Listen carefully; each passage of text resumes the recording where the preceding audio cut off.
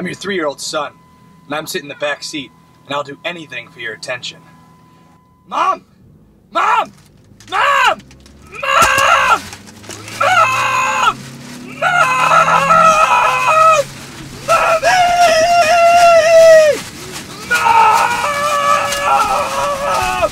Mom! Make sure you build good faith to protect your family from mayhem, like me.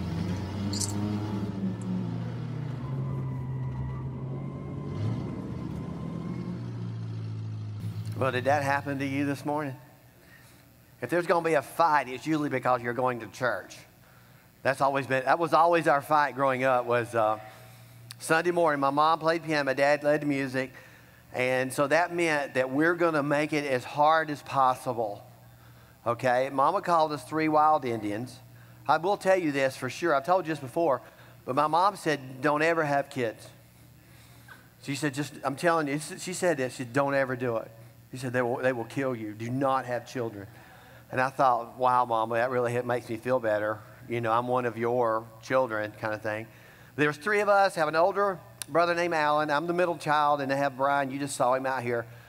Brian was the worst. I'll go ahead and tell you.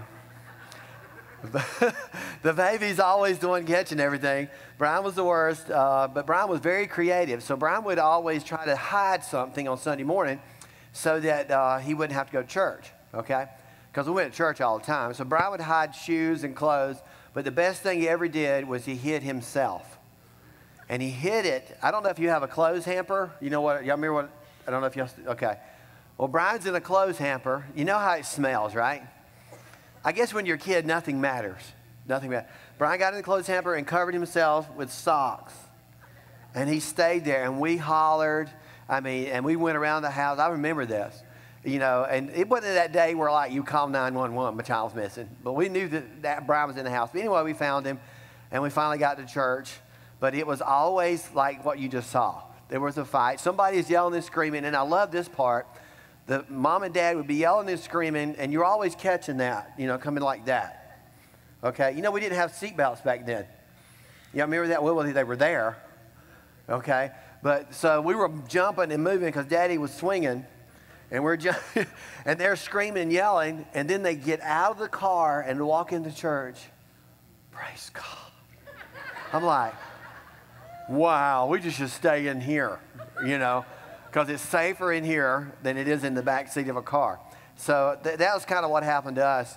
One of the things we're going to talk about as a family in the family series is figuring out, learning how to move from roommate to soulmate. Because most marriages are basically roommates now. And you're trying to find the love, and where did it go kind of thing. My daughter is 11 years old, and I'm learning a lot, okay? I'm learning too much, and some mornings she'll wake up, and she'll be like my daughter that I put to bed, right? And then some mornings she wake up, I'm like, I don't know where you went, you know, kind of thing. But I'll get into more of that. But she's picked up this thing, I think it's the Duggars, 19 and counting. Okay, good. All right, I got that one. So 19. Let's just don't walk over that number and just go like, oh, wow. Now, it's more than a football team. I mean, it's amazing that they just, I don't know if they're having it anymore. I don't know, okay? They're much more spiritual than I am with children. But what I do like about it, I think they're independent Baptists, and they're really strict when it comes to dating, okay? And my daughter, who's 11, likes it. So I'm saying, go watch that. Okay?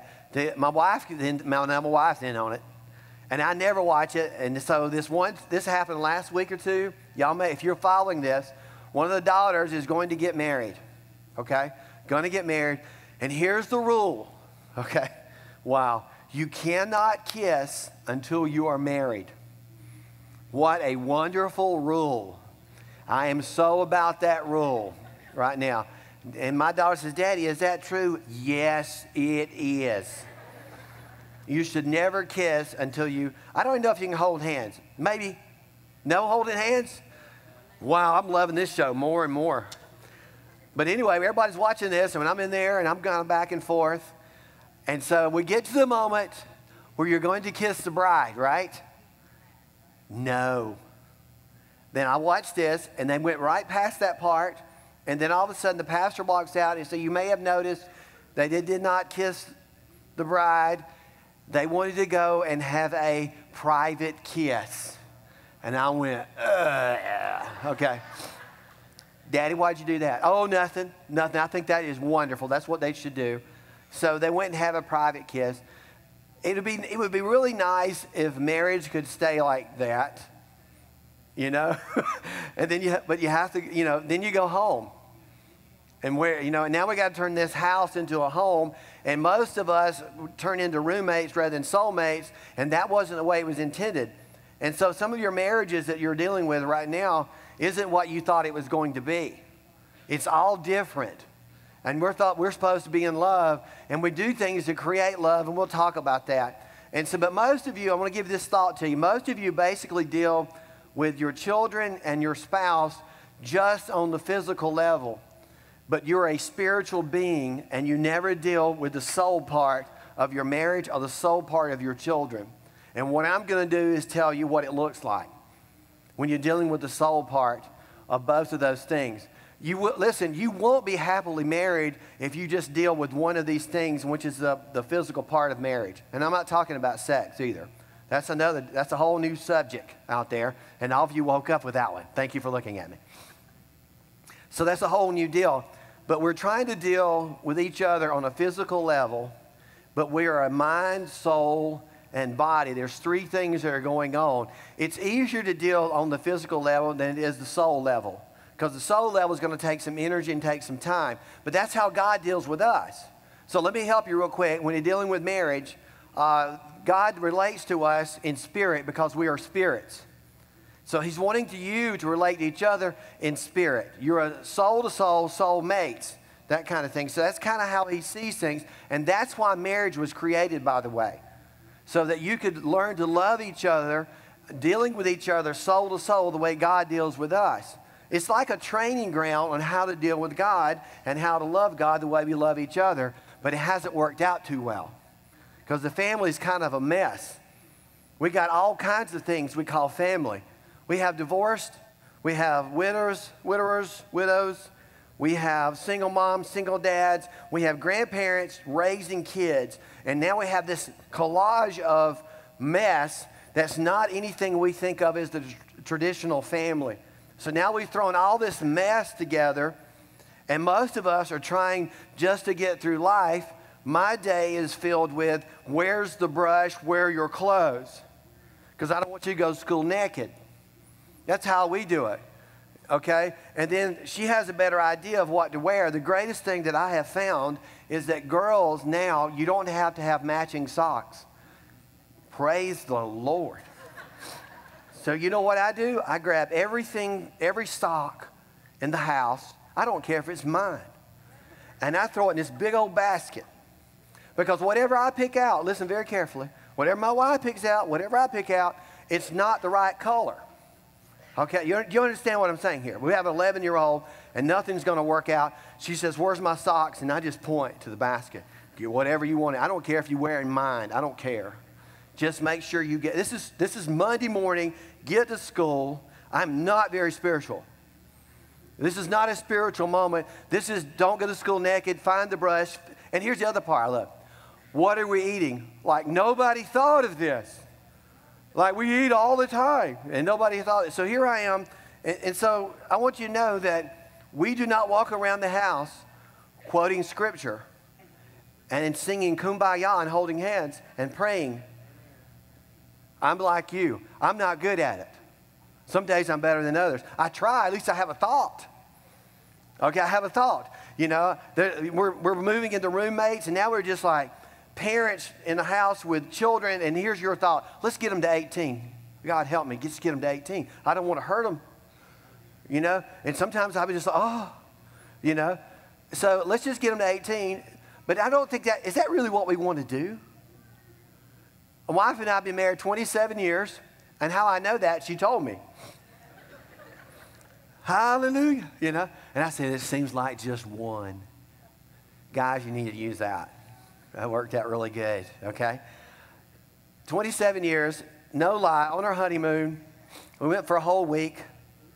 You know, you don't get to do that. Must feel like 3 days. We're on a whole week on our honeymoon. I don't know how we worked it out. So we decided to go to a movie. We're going to a movie as a married couple for the first time. I was like, it was like great. I played golf. It was all, you know. So we're going to this movie.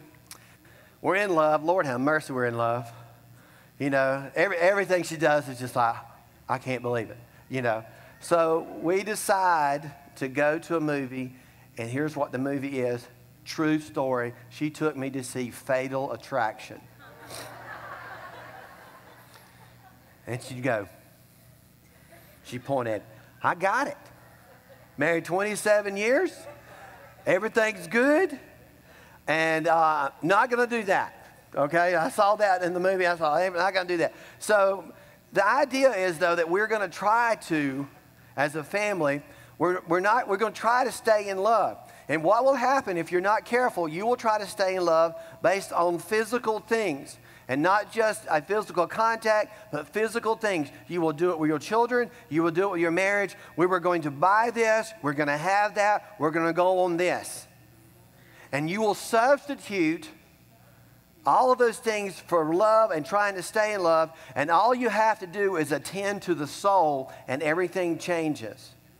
And you have to be aware of that we're not just flesh and blood, but we are a spirit. And most people will not attend to the soul. Let me give you a couple of things real quick.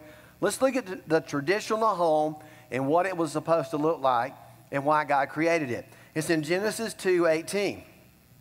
The Lord said, it's not good for man to be alone. Okay? Bunch of animals out there, and we need something else. He says, I will make a helper, watch this, suitable for him.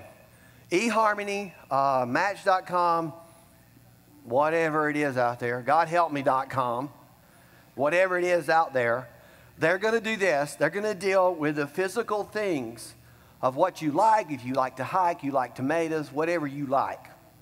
And you're going to try to match you up based upon what you like. Because you've heard this, that opposites attract. Opposites will kill.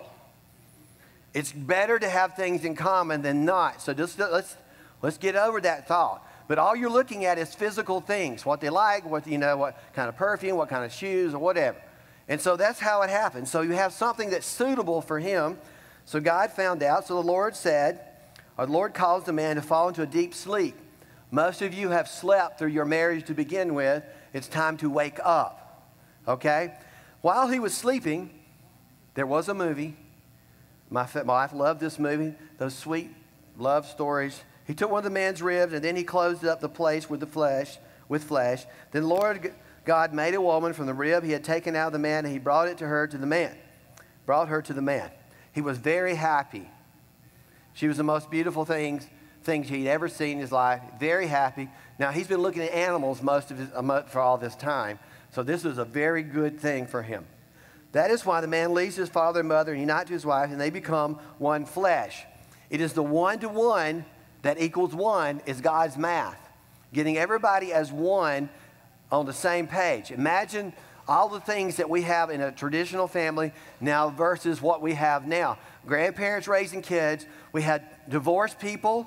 We have widowers. We have all these. Imagine two divorced people. Now they're going to get married, and both of them have 2 kids. Now let's slam all of that into the house, and let's throw it all in there, and let's make sure everybody's going to get along, and everybody's going to be happy.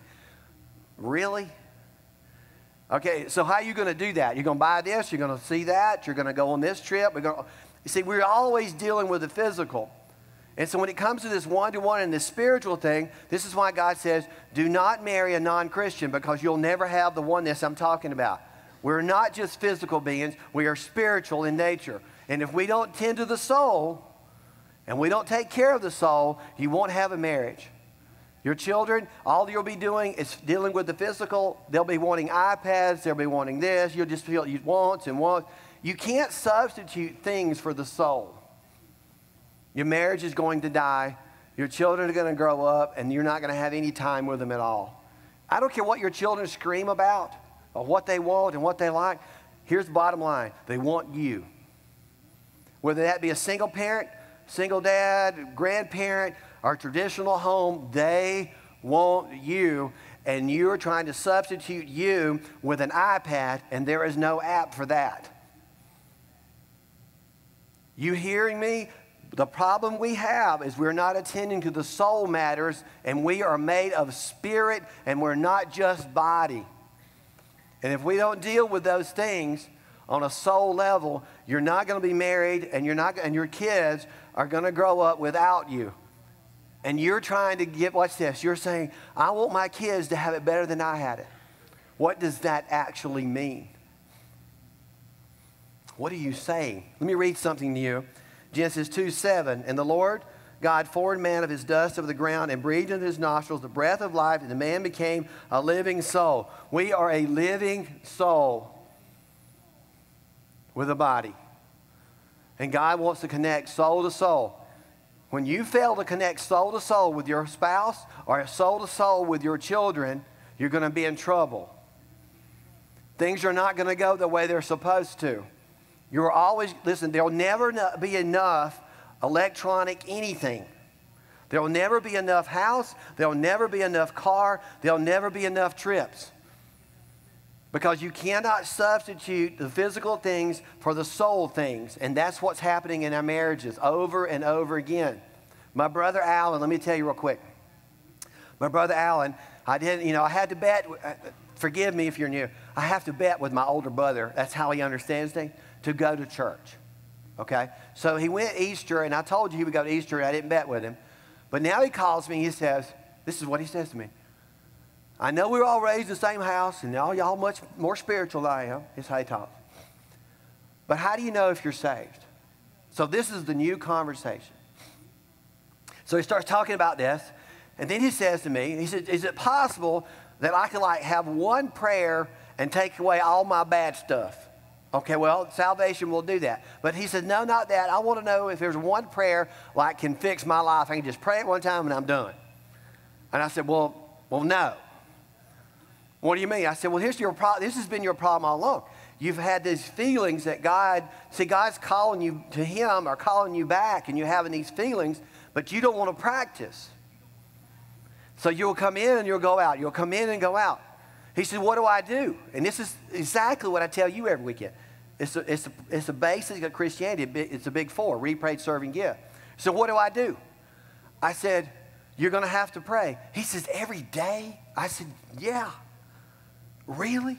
Every day. I said, go to the book of John. And he said, where is that? I said, New Testament. I said, well, I think I got that. I said, well, good.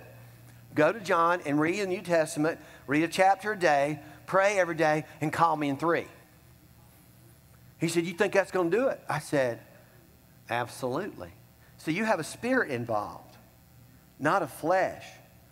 If you fail to practice the things of God, you're going to always be in and out. How do you grow spiritually if you don't communicate with God? How do you grow if you don't practice the things of God? If you don't do the God stuff, how do you grow? It is the same way with your marriage. If you don't practice being in love and feeding the soul, you will have a divorce. And you will treat your children the same way. You think your children want it better than you, or you want it better for them? What does that mean? Well, they're not going to go without, and they're not going to have they're going to have this house, they're going to have, listen, that's not what they're looking for. When I was in Africa, listen very carefully, they got one pair of shoes a year. And the girls got one dress for Easter.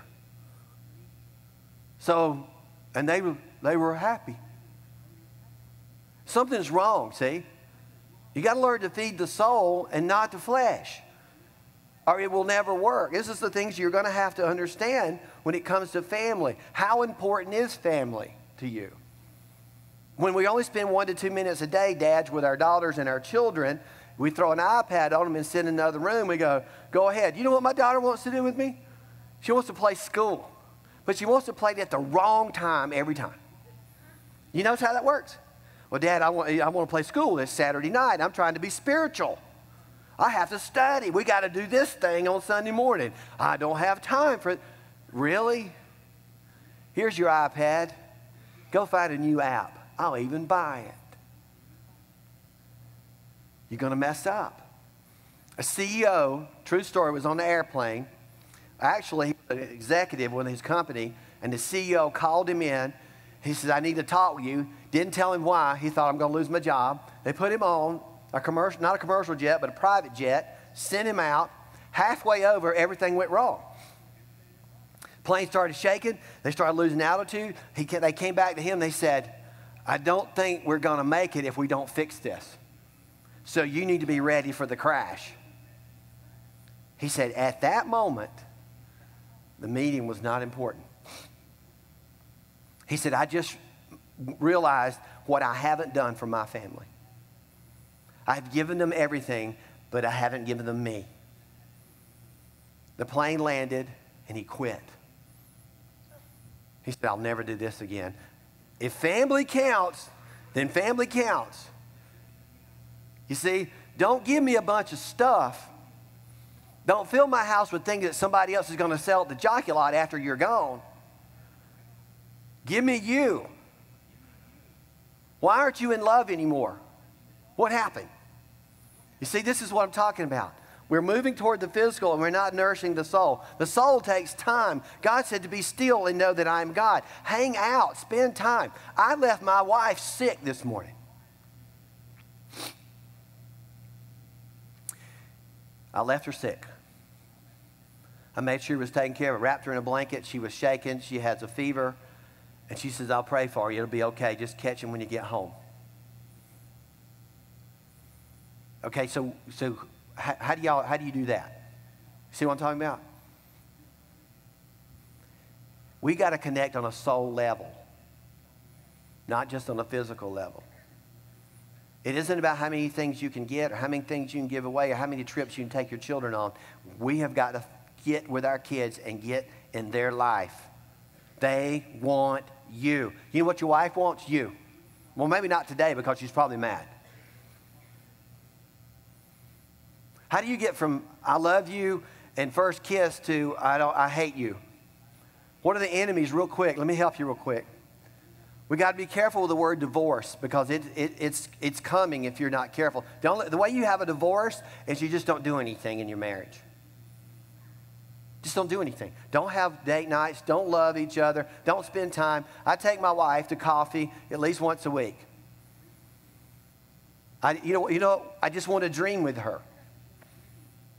We got all these things written on the board. How many people see we're helping and how many places we're going to go. It's just not about vacation. We've taught our daughter to give.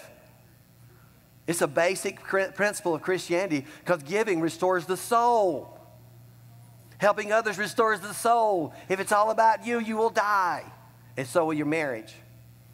My daughter thinks if I go to McDonald's, I got to buy something for somebody else. So if I don't have a lot of money, I don't go to McDonald's.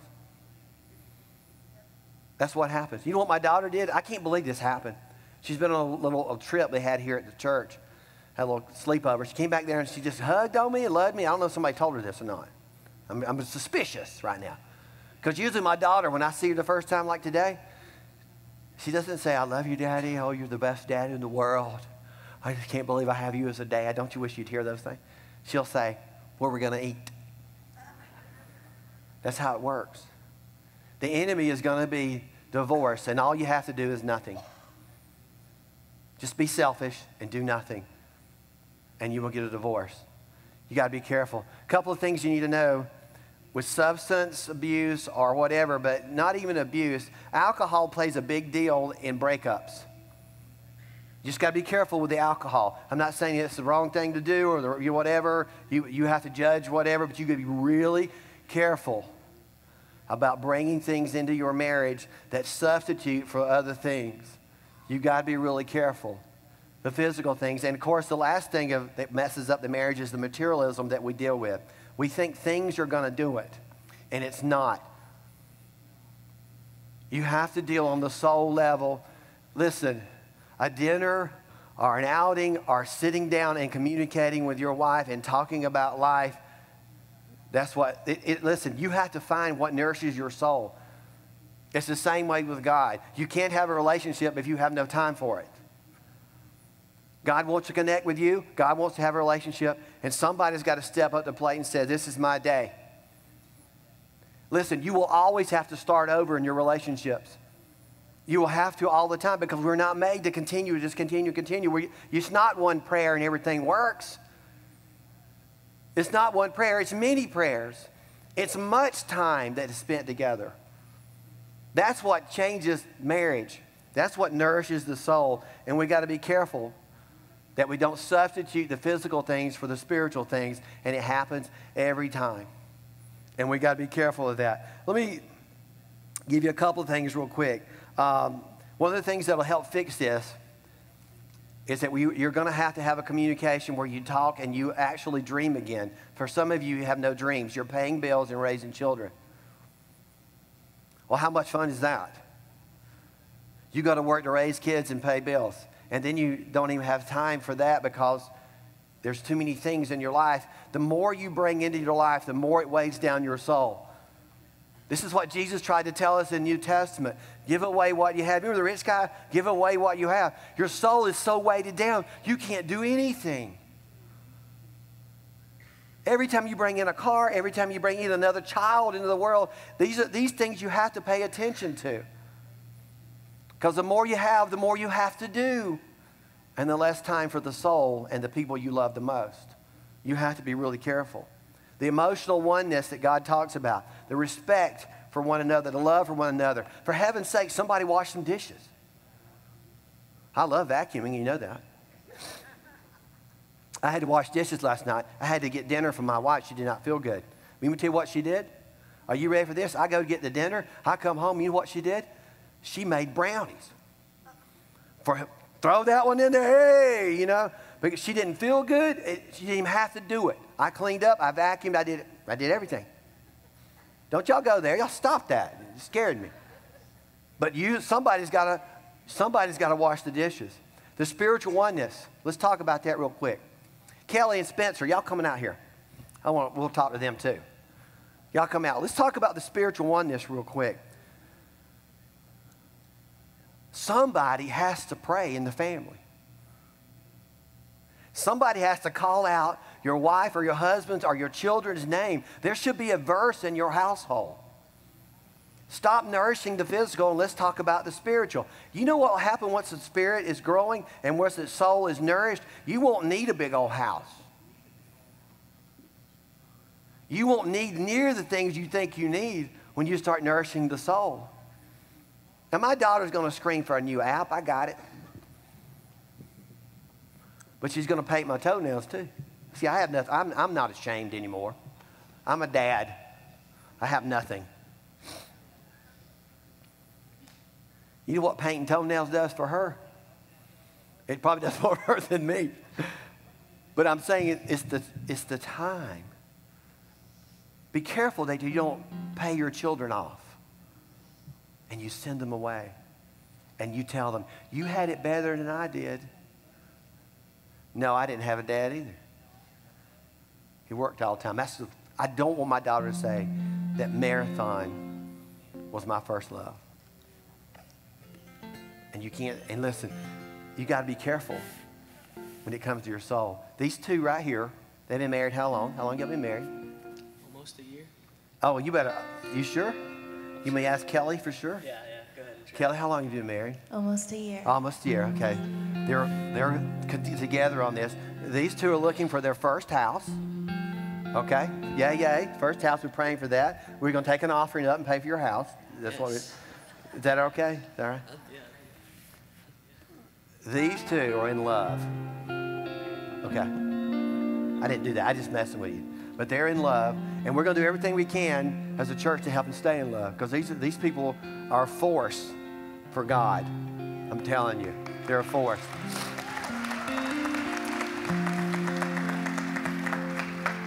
They can sing and do anything, and so they have this song that I want you to hear. It's called "The House That Built Me."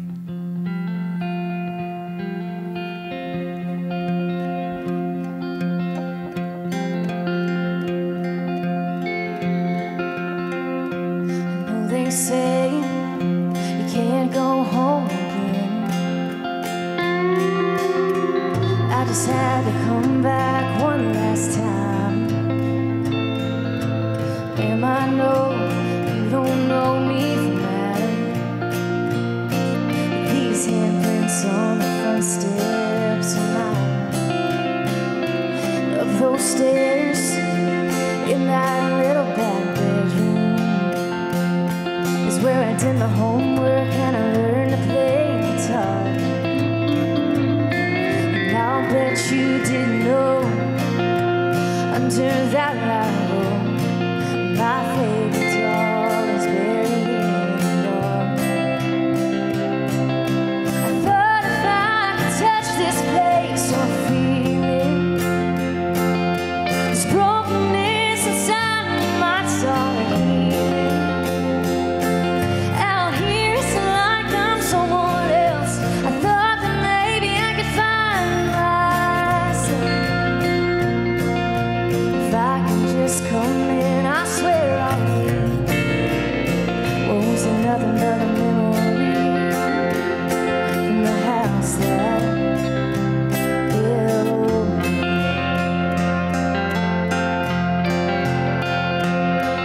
Mama cut out pictures of houses for years,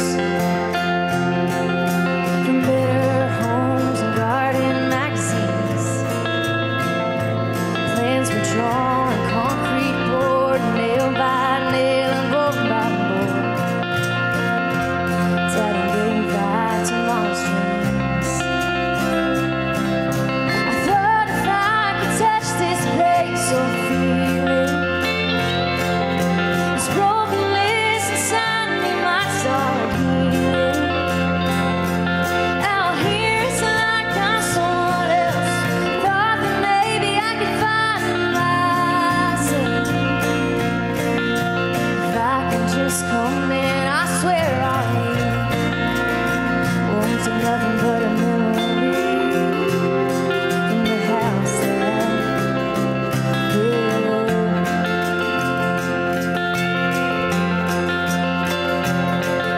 You leave home, you move on, and you do the best you can. And I got lost in this old world and forgot who I am. I thought if I could touch this place or feel it, this brokenness inside me might start healing. Out here it's like I'm someone else. I thought that maybe I could find myself if I could walk around. I swear I'll leave. Oh, it's nothing but a memory from the house that held me.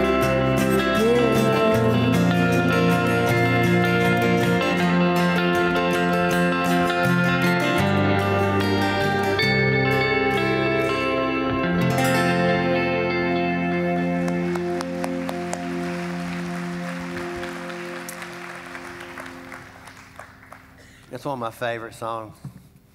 I love to hear that song. We'll do some more favorites next week. I don't know if you've paid attention this week. Her name is Lauren Hill. She's 19 years old.